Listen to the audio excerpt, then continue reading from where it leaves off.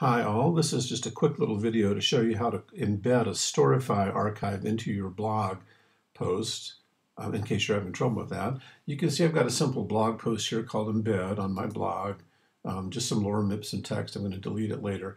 But I would like to embed a Storify archive right in between these two paragraphs. This is how you do that, and in this case I'm going to use Krista's Storify archive. So we'll go there. When you're looking at your Storify archive, you can get the embed code right here. Simply a matter of dragging across and copying that.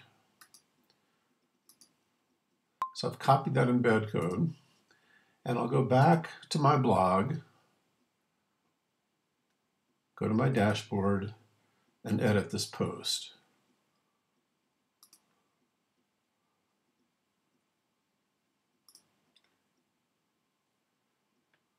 And where I'd like to have the Storify archive appear is right in between these two paragraphs. I can make a space for it here.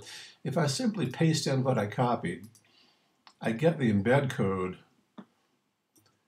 but that's only going to show up if I update this and go view the page.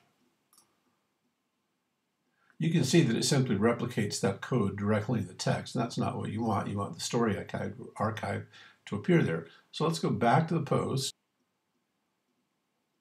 I'll delete this from here and show you the step that you need to take before you paste that embed code in.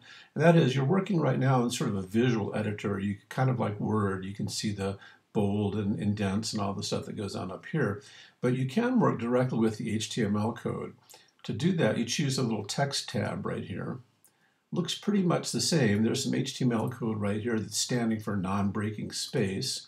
I could leave that there if I wanted to, or I could delete it and just paste in that embed code directly where I'd like it to go.